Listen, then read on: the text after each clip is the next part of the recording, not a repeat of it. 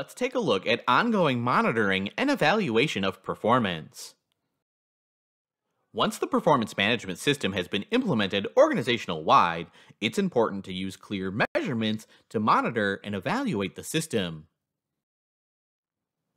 This involves understanding the extent to which the training programs are achieving the objective of minimizing rating errors. Evaluation data should include reactions to the system and assessments of the system's operational and technical requirements. For example, a confidential survey could be administered to all employees asking about perceptions and attitudes regarding the system. This survey can be administered during the initial stages of implementation and then at the end of the first review cycle to find out if there's been any changes.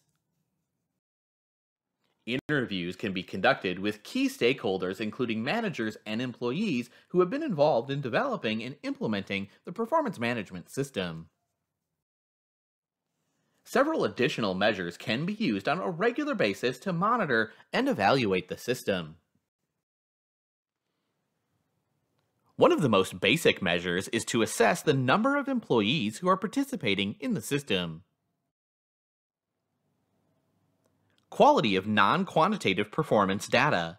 This information provided in an open-ended section of the appraisal form reflects the quality of performance data. Quality of follow-up actions. A good indicator of the quality of the system is whether it leads to important follow-up actions in terms of development activities or improved processes. A confidential survey can be distributed to all employees on a regular basis to gather information about how the supervisor is managing the performance discussion meetings.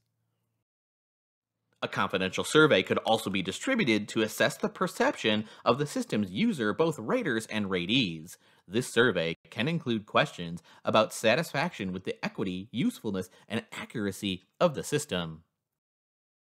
Overall cost-benefit ratios and return on investment can be beneficial.